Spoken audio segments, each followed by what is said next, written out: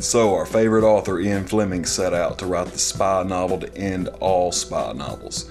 So what we're going to do is we're going to take a look at his first novel in the James Bond series, Casino Royale. So it came out in 1953, and in the United States it was released under the name You Asked For It. I think we all can say that Casino Royale is a much better name. Also, throughout this video, I'm using the Dynamite Comics Graphic Novel adaptation of Casino Royale, so all the credit goes to them. I'm just talking. Anyway, let's begin. The story starts with Bond already at the Casino Royale, and begins with one of the best, in my opinion, opening lines of any book. The scent and smoke and sweat of a casino are nauseating at 3 in the morning. We are also introduced to Bond, who is hanging out at the Casino Royale, playing roulette, watching Le Chiffre.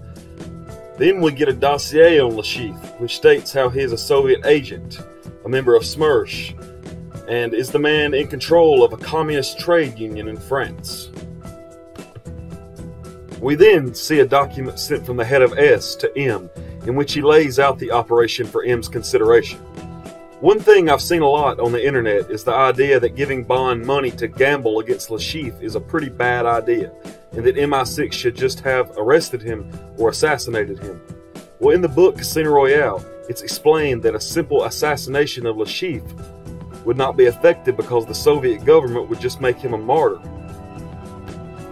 So anyway, Bond meets Mathis, which, unlike the 2006 movie, which they meet for the first time, the book Mathis has known Bond for quite some time, since before the war, actually.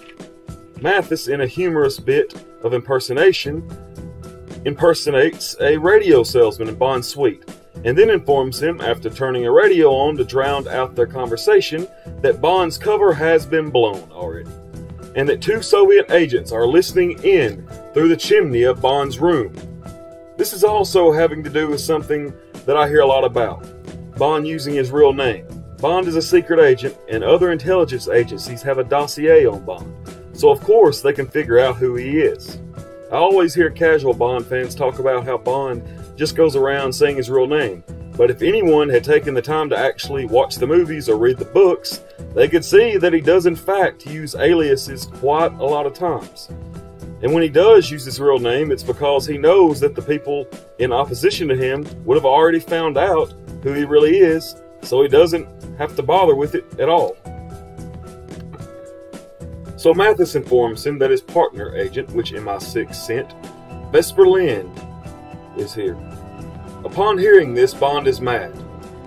We see the sexism come out as he thinks, why would they send a woman? Do they think this is a picnic? And girls are for recreation. On assignments, they just complicate matters. Bond is later walking outside when a bomb goes off, and 2 men are blown up. We later figure out that these men were some Bulgarian hoods that the Russians use as hitmen, and one was supposed to throw a bomb at Bond while the other one activates a smoke bomb. The only problem was that the hitman activated the smoke bomb first, because they wanted to be extra careful, and this smoke bomb turned out to be an actual bomb that the Russians meant to take care of any loose ends. Bond recovers and gets a massage, and later on meets Felix Leiter for the first time. It is at this meeting with Felix Leiter that Bond orders one of the most memorable drinks of all the franchise, the Vesper Martini, but at this time Bond doesn't even have a name for it. So later on, Bond dines with Vesper, in which he indeed finds his name for his drink, and also tells of the way he got his 00 number, which was killing a Japanese cipher expert in New York City and the Norwegian double agent in Stockholm. We also get quite a lot of how to play Baccarat, but even though this is here to inform the people who are reading the book and might not know how to play Baccarat, it's really never boring or tedious. It's actually pretty interesting.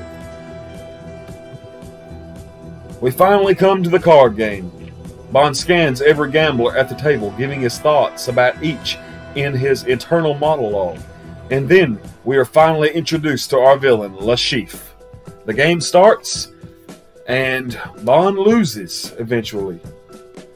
Just when Bond has already thought about how the job is a failure and how he will have to face M, he gets an envelope with a note reading, "Marshall Aid," a nod to the United States giving Europe aid after World War II, and finding 32 million francs, enabling Bond to buy back into the game once again. And of course, this comes from none other than Felix Leiter. But as Bond is looking at this gift and being amazed by it, a man comes from behind him and tells him that he has a cane gun to his back, and that if Bond doesn't leave the table, he will blow his back out. So Bond does the thing that any suave, sophisticated secret agent would do. He fakes fainting and falls backwards in his chair, knocking the man over. After this, Bond is back in the game and beats Le Chiffre, bankrupting him, signing his death warrant. Afterwards, Bond puts the check for his winnings in a brilliant hiding spot and goes to eat with Vesper. During their dinner, Vesper gets a message from a waiter, which says that Mathis requires her. When Bond is paying, he realizes that something isn't right and decides to go out and check on her. In doing so, he finds her being kidnapped by Le Chiffre. Scrambling to his Bentley, he gives chase, and while doing so, curses Vesper for getting herself involved with man's work. It's alarming to read Bond thinking about how if she dies, and he would just simply go back to his room and go to sleep and wake up and act like he has no idea where she went. Unfortunately, Bond's car is disabled by some spikes that Le Chiffre had placed in the road instead of Vesper laying in the road like in the 2006 adaptation. Bond is pulled out of the car and is taken with Vesper to a villa that Le Chiffre rents. He is stripped naked and put on a cane chair with the seat cut out. Le Chiffre then tells him that it is up to him how the session goes, and that if he does not divulge information, he will be tortured to the edge of madness. Le Chiffre tortures Bond with coffee and a carpet beater instead of the knotted rope that was in the movie. It is also pretty interesting how Bond recalls torture resistance tactics that colleagues who had been tortured by the Germans and the Japanese during World War II used. Finally, when Le Chiffre is getting ready to castrate Bond, a voice is heard. It turns out that an agent of SMERSH has traveled from the Soviet Union to assassinate Le Chiffre, and after asking Le Chiffre if he pleads guilty, kills Le Chiffre with a bullet to the head. He then spares Bond simply because he's a man who follows orders, and he has no orders to kill Bond. But he does carve a letter into the back of Bond's hand so that SMERSH agents in the future will be able to recognize Bond as a spy. This makes Bond faint, and he wakes up 2 days later in a hospital. Mathis comes to see Bond, and it is revealed that Bond hid the check in the most clever hiding spot anybody could ever think of, behind the number sign of the door to his hotel room. Mathis and Bond have a philosophical conversation about the nature of evil, and Bond toys with the idea of leaving the service. After getting out of the hospital, Bond and Vesper take a vacation together. Vesper acts strangely throughout the vacation, constantly thinking that they are being followed, to which Bond naively refuses to believe, since he just thinks since the job is over, there is no sense of danger anymore. During the vacation, Vesper continuously acts erratically and lies about simple things, but still, for some reason, Bond is set on marrying her. This all comes to an end, however, when Bond finds her dead, after overdosing on sleeping pills.